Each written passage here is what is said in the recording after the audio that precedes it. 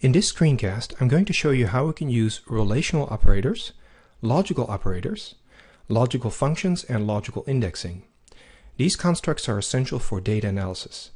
Oftentimes, you need to restrict the analysis to certain cases. And in Matlab, logical variables can be used as checks to see what part of your data meets your criteria. So these are the relational operators in Matlab.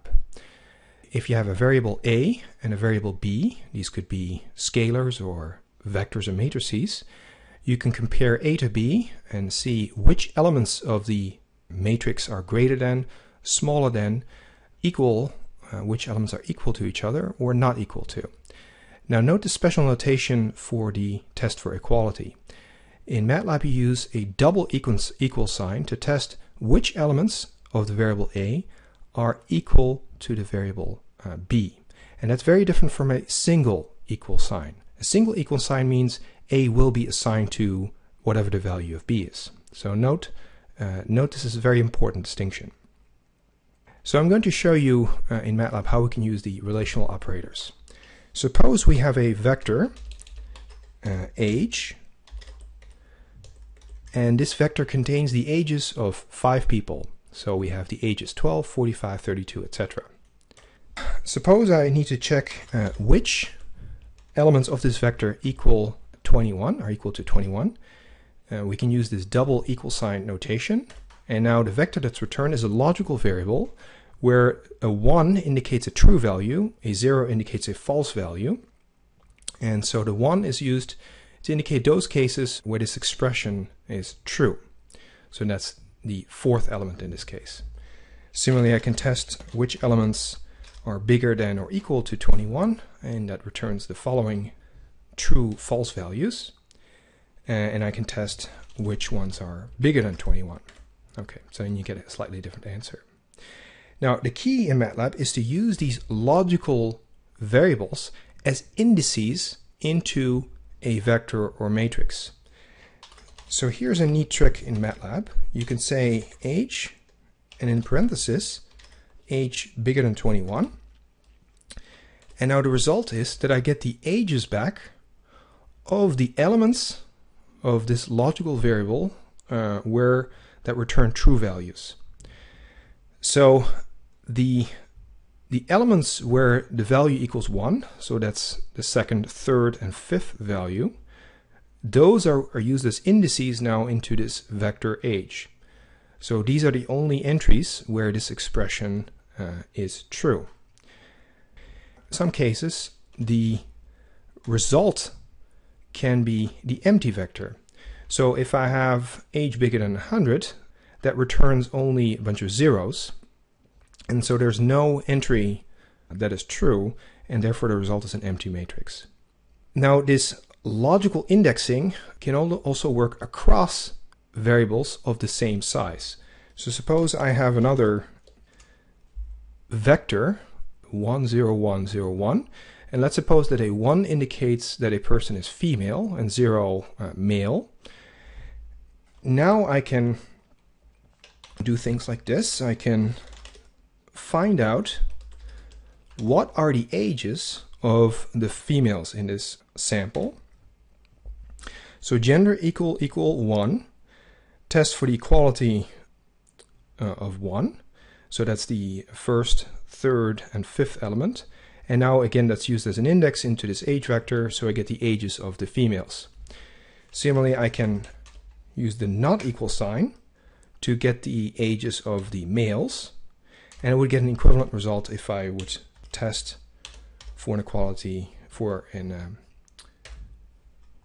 gender equal to 0. Now, a standard function in data analysis is the mean function to calculate the mean of a set of values. For example, if we want to calculate the mean age, we enter simply mean age, and I get the age of all 5 elements of the age vector. But I can also calculate the mean of a restricted set of values. I can calculate the mean age of the females by simply using this expression that we had before, age of the females, and and nest that within the mean function. And now this is the mean of the mean age of the females. Another important construct in Matlab are logical operators. So logical operators can be used to compare two logical variables, and you can find the elements where A and B are true, so where A and B equal 1, or elements where A or B are 1, or you can use this not sign, this tilde operator, and this finds the element where not A equals true, or where equivalently A equals 0. Now this is useful if we want to test for a number of things. So suppose we want to find which elements of age are bigger than 21 and where gender equals 1. So who are the females that are older than 21? And that returns this following logical variable. Similarly, I can test for who are the people that are older than 21 or are female, and that yields the following result. I can use the not operator. For example, the following way, I can say who is not older than 21.